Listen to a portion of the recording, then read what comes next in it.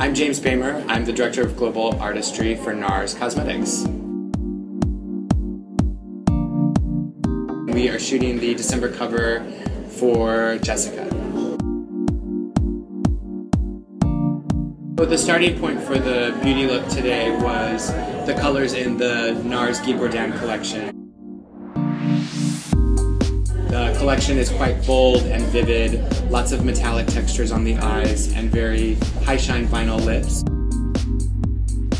So we decided to create two different looks, one that had more of a focus on the lips using the cinematic lipsticks from the Boehmer collection.